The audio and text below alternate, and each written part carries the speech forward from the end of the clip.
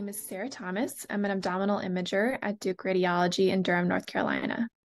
Hi, my name is Shenoy-Bhangle. I'm also an abdominal imager, and I'm a staff radiologist at the Mass General Hospital in Boston.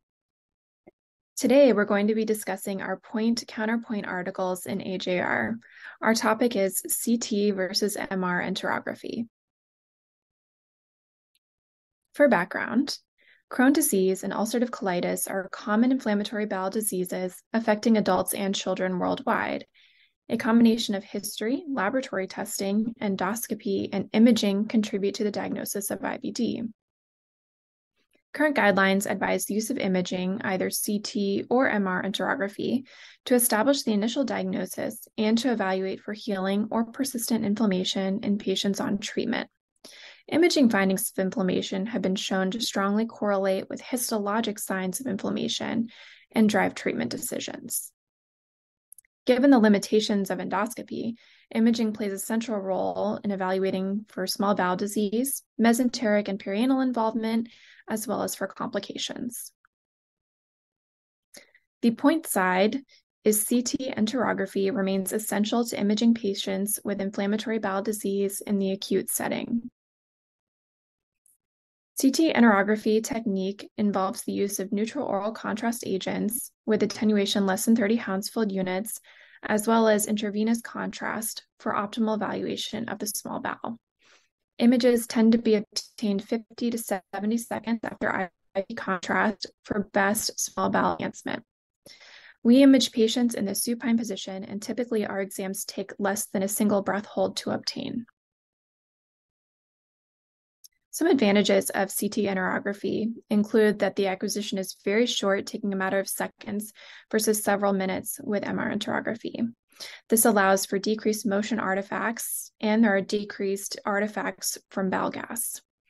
Images tend to show less variability across scanners and locations. Sagittal and coronal reformats are easily obtained by either the technologist or the radiologist at the PAC station without additional time or image acquisition required.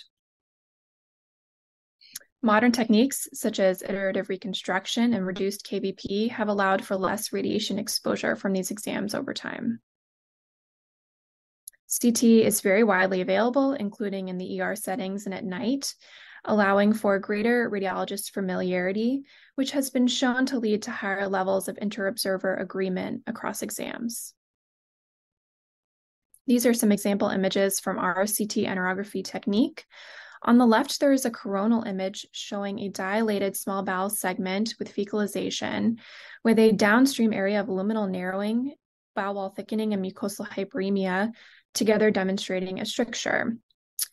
The image on the right is a sagittal reformatted image going straight through the plane of the ileocecal valve, demonstrating this long segment of terminal ileal involvement. Some additional advantages of CT enterography are shown here. CTE tends to be preferred in the acute setting and is recommended as the first cross-sectional imaging exam in patients presenting acutely with IBD, particularly those who are over 35 years old. CTE may better assess for emergent pathologies such as bowel perforation, pneumoperitoneum, abscess, and penetrating disease. Up to a third of patients with Crohn's disease may present with obstruction, perforation, or abscess in the emergency setting, highlighting the advantage of using CTE in this setting. CTE may show better visualization of the mesentery, radiopaque surgical material, and abnormal small foci of gas that can suggest fistulae. CT also tends to, in general, be more comfortable for the acutely ill patient as the exams are obtained quickly in the supine position in one breath hold. My counterpoint is that MR enterography is the primary imaging modality for assessing disease activity and therapeutic response in both pediatric and adult patients with Crohn's disease. This is a specialized technique for small bowel assessment in both pediatric and adult Crohn's disease patients. And MR enterography can serve as an imaging biomarker of Crohn's disease activity, as this has been validated against endoscopy as well as histology. These are the MR enterography. This is the technique that is performed at our institution. Adequate small bowel distension using a large volume of non-absorbable oral contrast material consumed over 45 to 60 minutes before imaging is the key to a successful MRE.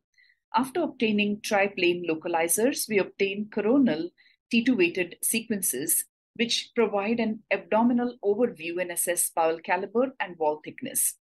We obtained cine images, which allow us to look at bowel motility and distinguish between fixed strictures as well as differentiate underdistended from inflamed small bowel loops. We also obtain axial images with T2-weighted axial images with and without fat suppression, as well as diffusion-weighted sequences in the axial plane using a b-value of 50, 800, and 1000. Diffusion-weighted sequences allow visualization of bowel wall edema and extraluminal fluid collections. We typically administer intravenous contrast and obtain pre- and post-contrast sequences. Contrast-enhanced imaging, particularly in the enteric phase, which is about 50 to 70 seconds after starting injection, is helpful for assessing disease activity in the form of mural hyperenhancement, vasa recta engorgement, as well as to assess penetrating disease features, including sinus tracts, fistulae.